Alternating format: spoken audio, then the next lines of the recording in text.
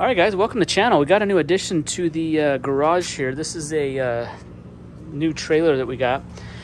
This isn't new, it's about a year old.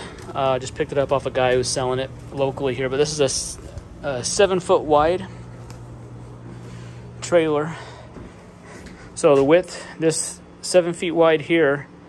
The nice thing with this is it's 7 feet tall as well. So this has 7 foot ceilings, and then it's 16 feet long. 16 feet is to the line right here, so 17 feet. Oh, no, sorry, 16 feet long, and then it's maybe got another foot in the V nose here, and then it's got the drop down ramp. So we're gonna kind of build this into our motocross or our dirt bike trailer, and we're gonna start by painting the walls. These walls just look hideous, so we're gonna paint the walls white. We're gonna decide between a rubber coin flooring or an epoxy floor, and then we're gonna start getting some LEDs wired in here for lighting. So that's kind of the project. Stay tuned to the channel for some updates and progress as we kind of build this trailer out. But we've previously we had an open trailer here, this small little one we use for our dirt bikes.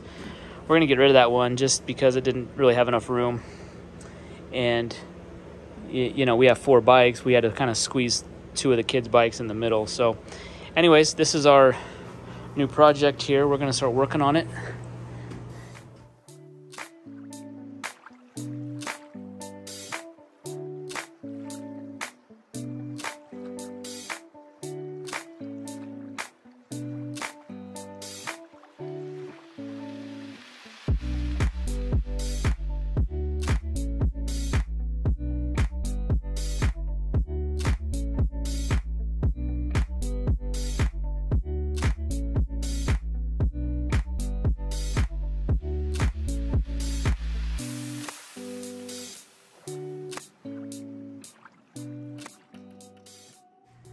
All right, just continuing with the primering of the walls. I just got this side and this side here to do. This side's pretty much done. So we'll get that primed, and then we'll get our main coat of paint on.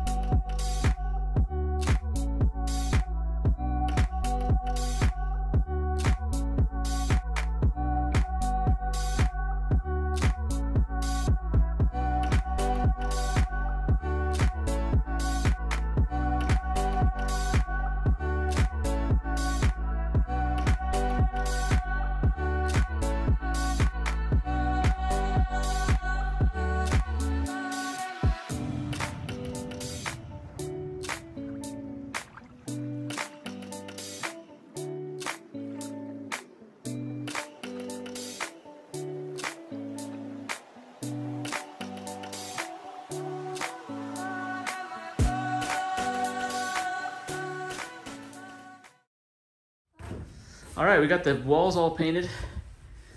It's almost 2.5 coats. We did like a primer coat. This is our color coat. This is a light gray color. I think it looks really good. Even though the walls aren't like perfectly smooth, it's kind of this OSB kind of rougher type wood. I think it still looks pretty good. So next step is we're working on the floor. And on the floor, we're gonna do an epoxy floor coating. So we're gonna see how this works on wood. So first step, what we're gonna do is I'm gonna remove these D-rings, and then we're gonna sand the floor just to make sure, just to kind of scuff it up, you know, get any kind of high spots. There's some paint spills and things on the floor. We're gonna get those up with the sanding. And then we're gonna roll on the epoxy floor. We're gonna do the epoxy floor here on the floor, and then we're gonna do it on the ramp. And then we'll see how it turns out. So we'll get started on sanding. All right, we're just using a 120 grit sandpaper and then just a palm sander, and just hitting the floor, just getting all the rough spots up, making it so this epoxy will really soak into the floor. Show me sand the floor.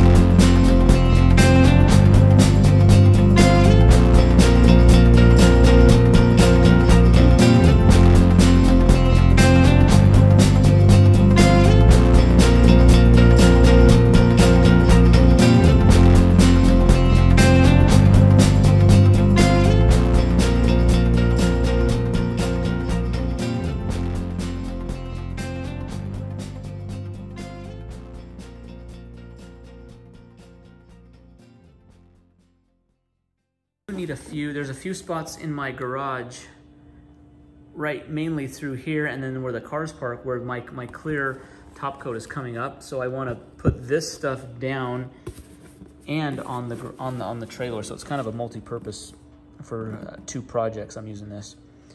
So I'm gonna roll this on as soon as the other epoxy and the flakes get dried up. I'll put this on top. That'll really... All right, we're getting ready for epoxy. We got it all cleaned out. It's dried. We're using this Rust-Oleum. I guess we gotta cut the corner, huh? After, yeah. So you like mix the two parts in the bag, and then you cut a corner and you pour it out, and then we're just gonna roll and brush it on.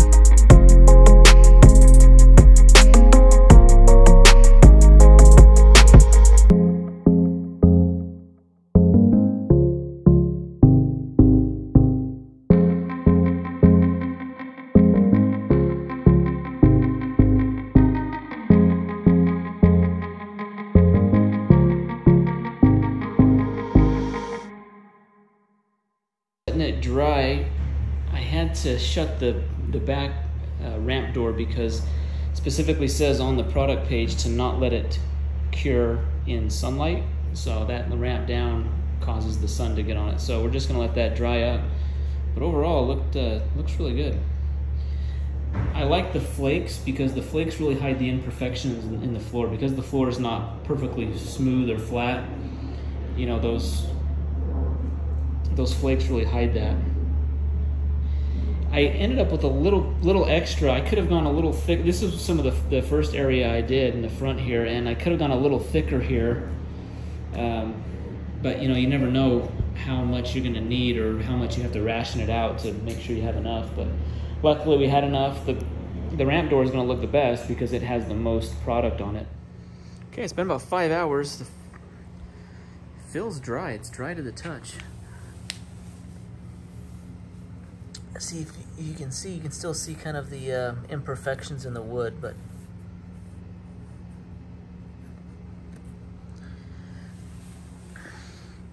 turned out really good.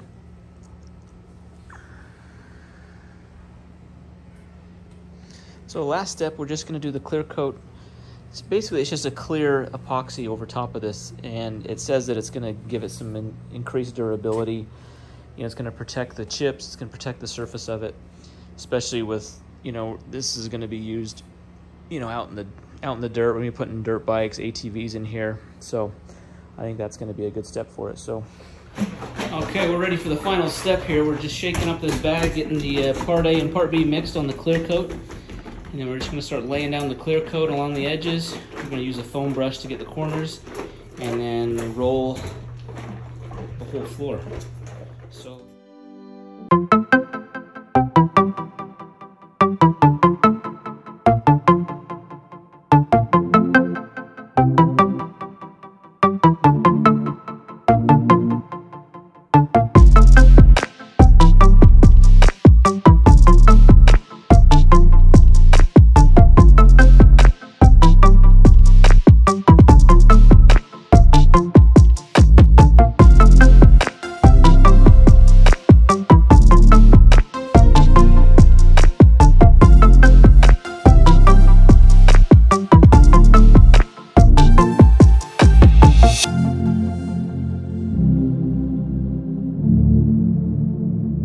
We got the clear coat down, the clear epoxy down, but I had to get this tarp over, kind of draped over the top to keep this in the shade because it specifically says don't let it harden in direct sunlight. So it's in the shade right now, which is good. So even after a couple hours, it's still really tacky. It went down pretty thick, so see how long it takes to dry up. It's hot. It's a hot day. It's 90 degrees and very low humidity, so should dry quick. So we'll check back in a few hours. It's dry. It's been about 5-6 hours, and here in this hot weather, it's warm. It's pretty. The clear went on really thick. Now you can kind of tell that it's. Yeah, the clear went on really thick. We had a lot. We used a lot of it.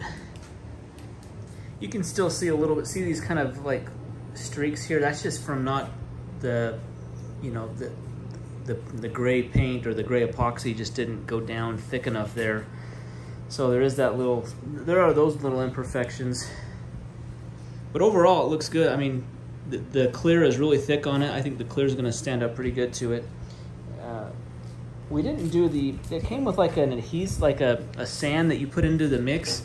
I didn't know how, because you use those pouches and you mix those pouches up before you lay it down. I didn't know how to add that, so we didn't add any of that non-slip stuff. So we'll see how this is.